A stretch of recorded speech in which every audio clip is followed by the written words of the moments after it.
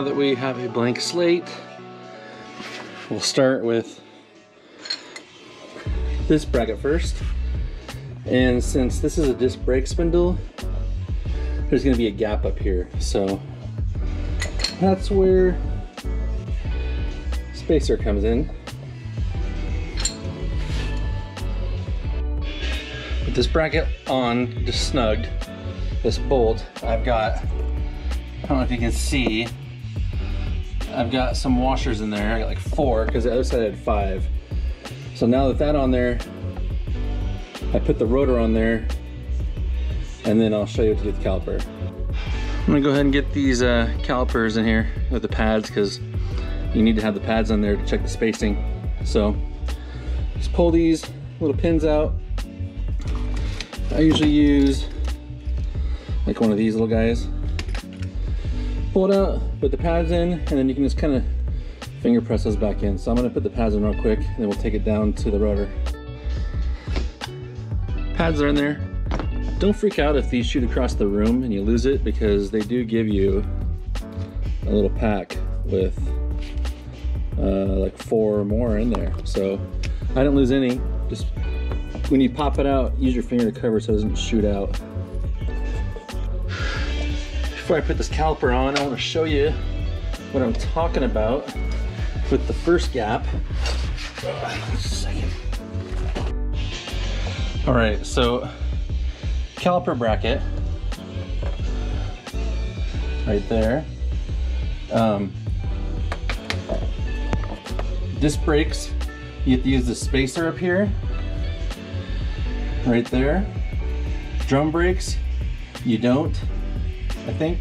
Yeah, drum brakes, it's flush, I guess.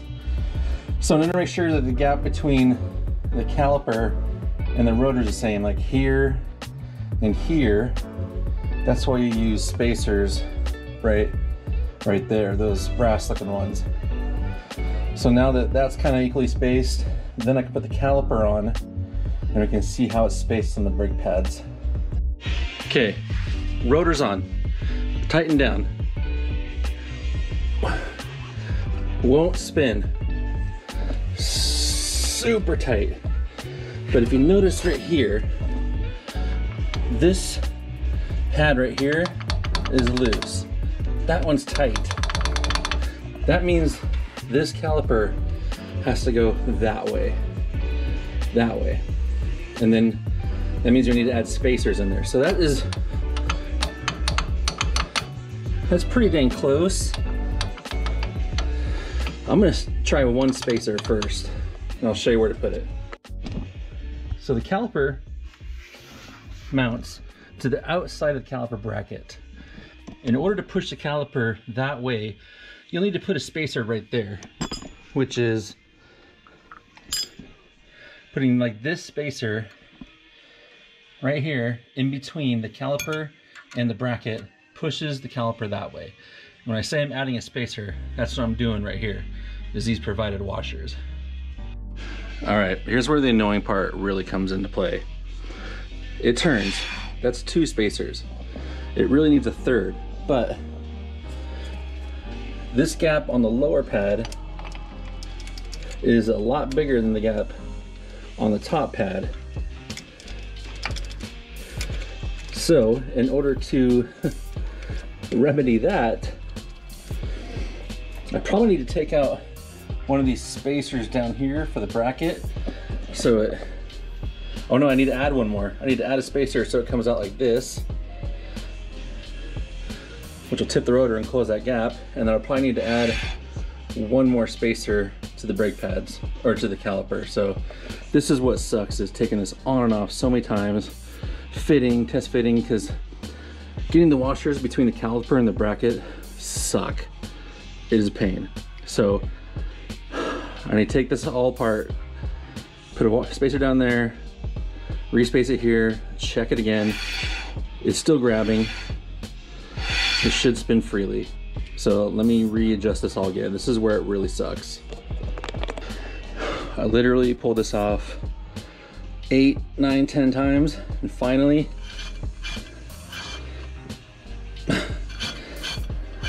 it's good.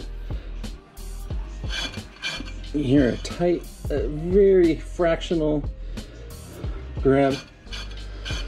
I'm gonna let it wear itself in. There's no way I can adjust it any better than that. I'm limited by the shims, and unless I'm gonna go like a, these are 0.032 shims. They're so thin. There's like, if you're gonna go thinner, there's no way. So this is it.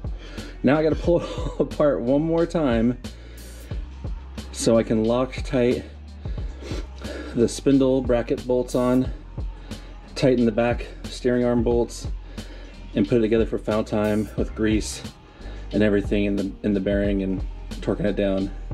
So now I'm gonna pull it all back apart.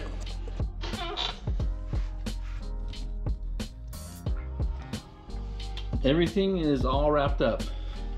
Now that it's all torqued down, oh, actually bled the brakes a little bit, so it's probably where they're grabbing a little bit, but before I bled the brakes, this thing would spin perfectly awesome. So they're basically all done. I still gotta bleed a little bit more, but a few things that I'll just show you real quick that you might not catch if you're not really reading the instructions, but everything looks symmetrical, but there is an arrow on the rotor to show you which way to go. Also on the caliper, there's one larger piston on one end, and they want that on the exit point, so that'd be like over here. So they are side specific on the calipers.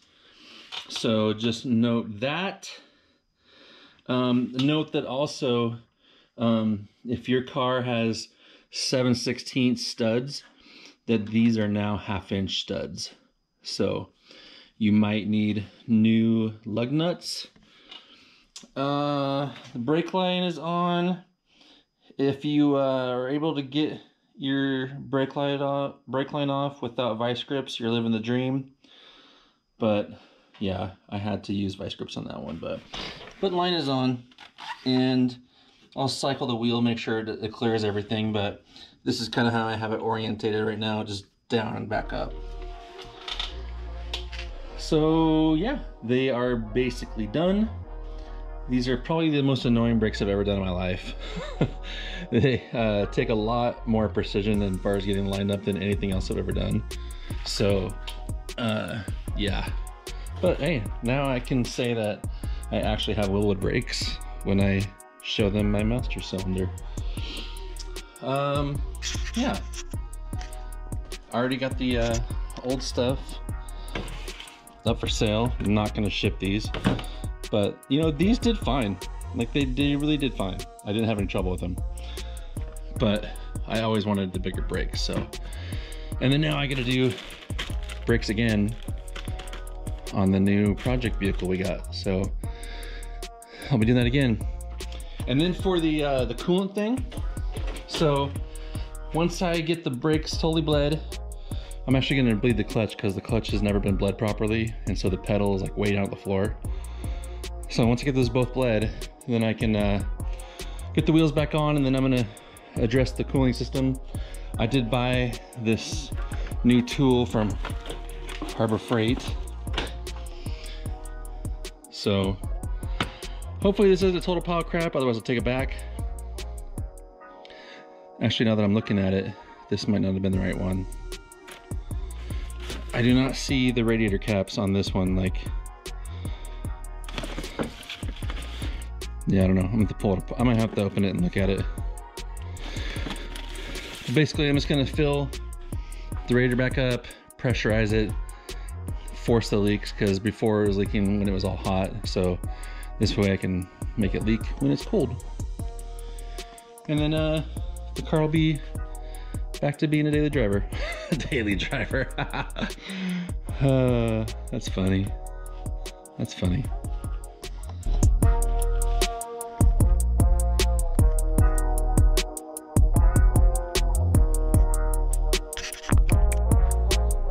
Teaser shot.